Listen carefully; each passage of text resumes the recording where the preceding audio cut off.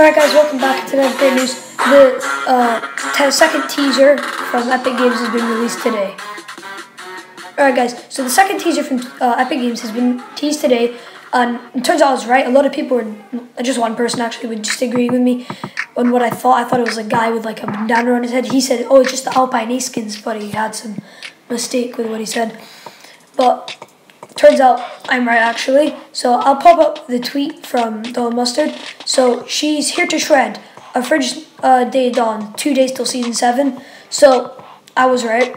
It's not one of the Alpine Ace skins, because why would they put that in there? Anyway, so this is the second teaser. It seems like some sort of Catwoman. I'll enlarge it now. She seems like a Catwoman. She has like a nunchuck, which means by any chance, could this possibly be a female dyer?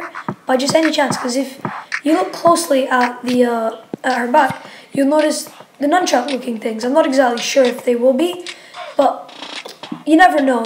She's not holding them. Now, you may have seen this already, like looking at it, but there's actually a guy on a line thing. I can't remember what they're called, but he's on one of those line things that you slide down. Will that be brought to the game as well, that you can like grab on and slide down and then it like pulls itself back up? I'm not exactly sure. You never know what Epic Games is going to do. I think skiing or snowboarding is already confirmed due to just this teaser and the last one even. And that's already confirmed with the other thing. But that should be tomorrow's teaser. I think it's really cool. Like they're putting inside another one. But that's about it for today, guys. I hope you really enjoyed. And I hope to see you all guys next time. Have a great day.